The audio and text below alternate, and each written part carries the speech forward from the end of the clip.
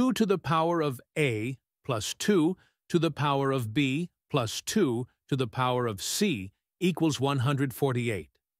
Our goal is to find the values of a, b, and c, where each of them is a natural number, and a is greater than b, and both are greater than c. So, can you solve it?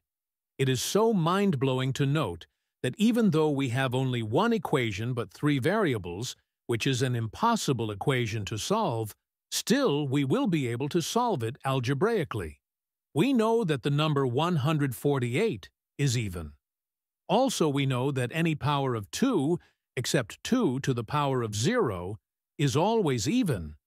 Now let us multiply and divide both sides of this equation with 2 raised to the power of c. So we can take this 2 to the c here and divide it with each term individually. So we get 2 to the c times 2 to the a divided by 2 to the c plus 2 to the b divided by 2 to the c plus 2 to the power of c divided by 2 to the power of c.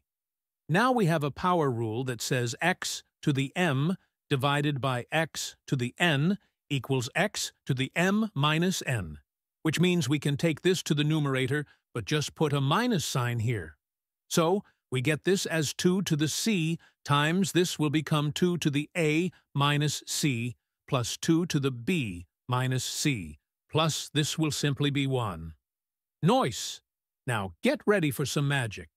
This right-hand side is even. This is also even. Now if you look here, both of them are even, but this is odd, so this overall thing is odd. Hence we will rewrite 148 as a product of an even and an odd number. Let us factor it out. 148 over 2 is 74, but both of them are still even. Let us divide it by 2 one more time. We get 74 over 2 equals 37, which is what we want.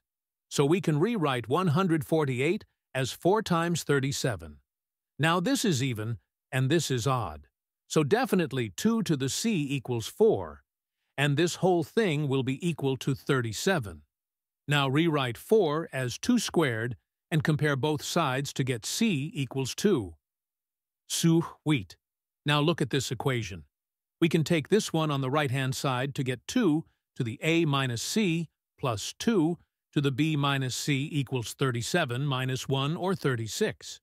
Also using this power rule again, we can rewrite this as 2 to the a over 2 to the c plus 2 to the b over 2 to the c.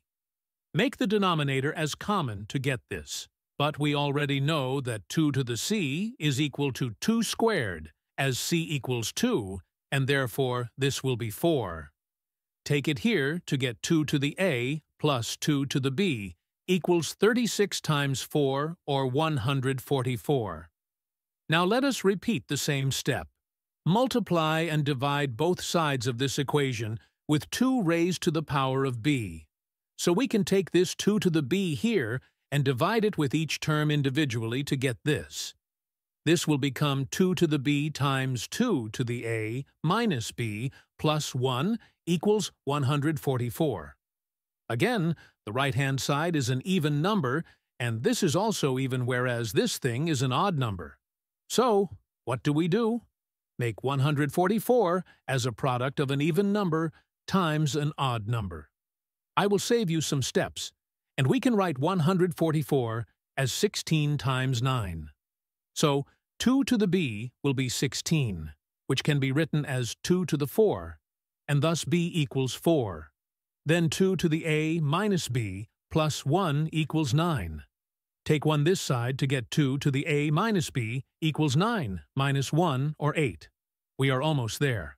Write 8 as 2 cubed, and therefore when we compare both of them, we get a minus b equals 3, so we get a equals 3 plus 4 or 7, and that's it.